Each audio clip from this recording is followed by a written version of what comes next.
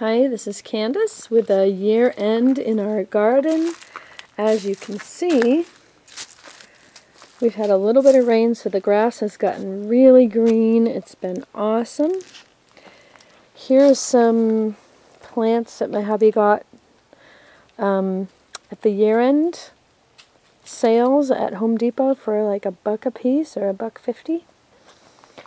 Our daisies are making a comeback. They are giving us a second round this year, which is awesome. Love that. So this rose bush is also still going strong. It is mid-September here. September 17th, I believe, is the date. And this is a great time of year here because it's still warm and but cool at night, but not below freezing. So everything continues to grow. This is a great growth period for this area here in the Northwest. Here you can see those daisies coming back for a second time. Here is this little rose bush, and you can see it's got a couple of little blossoms coming out on it. So it did really well this year. Our we've been picking pears and apples, and then out of our garden we got a couple of 5-gallon buckets of green beans, tomatoes, several 5-gallon buckets of cucumbers, and we made pickles with those. I've made sauce, unfroze it, pizza sauce with the tomatoes. And then this plant, I showed this to you before, and it was just plain green.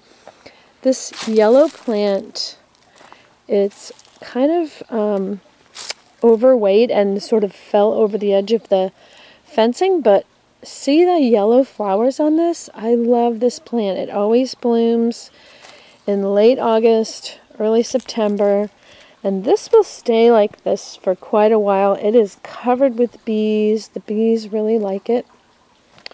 And then the geraniums are doing well. They are all doing very, very well. And then this here, which this is pretty exciting. This was one of those plants that when we came back from vacation, it was completely dead. This was completely brown, and Carl just kept watering it and watering it, and he is so good with these plants. He just brought it back to life. I'm amazed.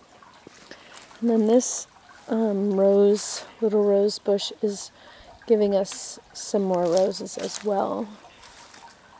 So you can see over there is the water feature, and all the plants there have just gotten pretty big, the hostas, and everything looks really good. So the grass is a bit long right now because it's growing like gangbusters. It's almost like spring this time of year. Everything just grows and grows super, super, super quickly. But it's all nice and green again after it got a little bit dry this summer.